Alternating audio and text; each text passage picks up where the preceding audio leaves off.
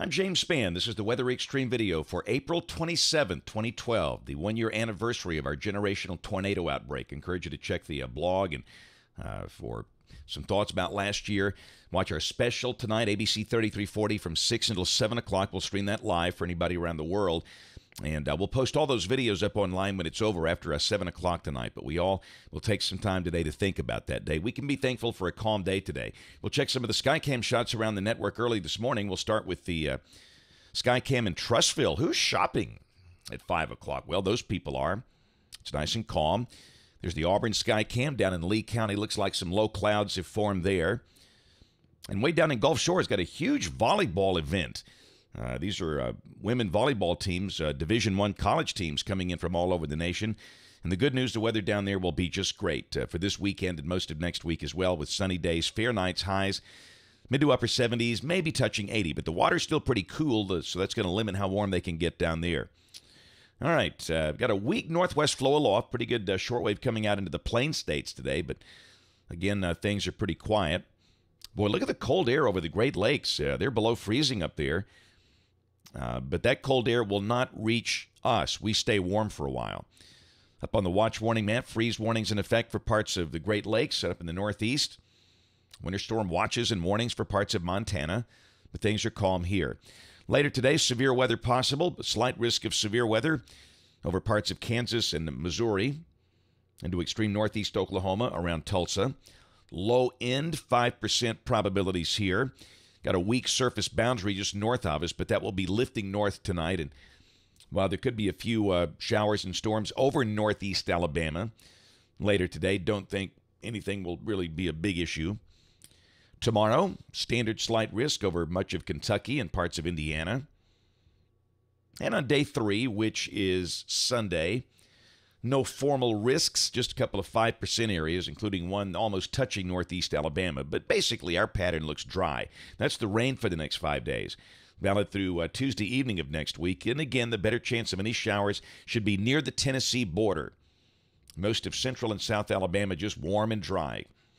Check the modeling here. This is the OZGFS, valid at 1 o'clock this afternoon. And you can see a pretty decent bit of energy to the north of us. You can see what's causing the winter storm in Montana. Nice negative tilt shortwave coming out across the plain states that could kick off some severe weather there. It's still troughing over the northeast, but around here, not much. Got a weak front along Interstate 40 in Tennessee. And later today, with the daytime heating process, there could be a shower or maybe a storm up near the Tennessee border, but that'll be lifting north tonight.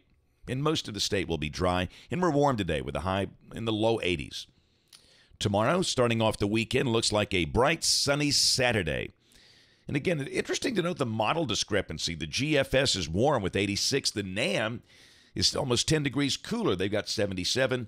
We side with the GFS. We think it stays warm. Sunday, same deal, sunny and warm.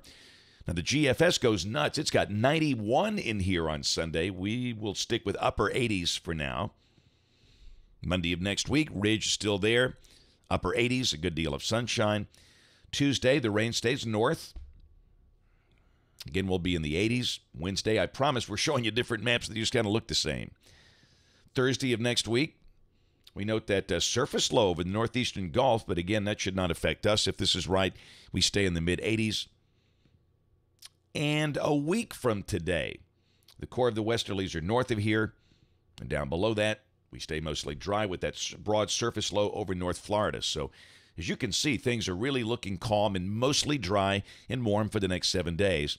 We'll go into the weekend following that because it's race weekend at Talladega. A lot of NASCAR fans watch us for these long-range forecasts. This is Saturday, May 5th at 7 o'clock p.m. local time.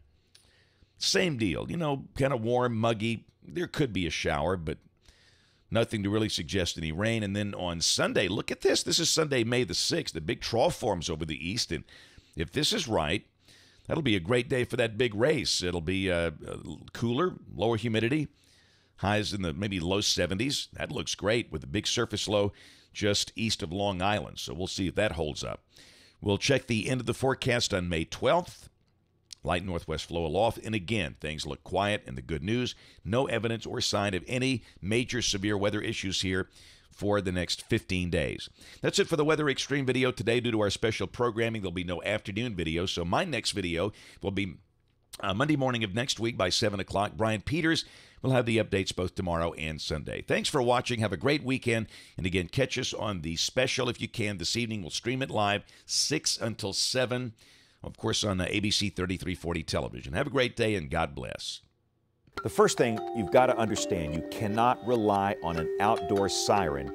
You cannot hear those inside a home, a building, a church.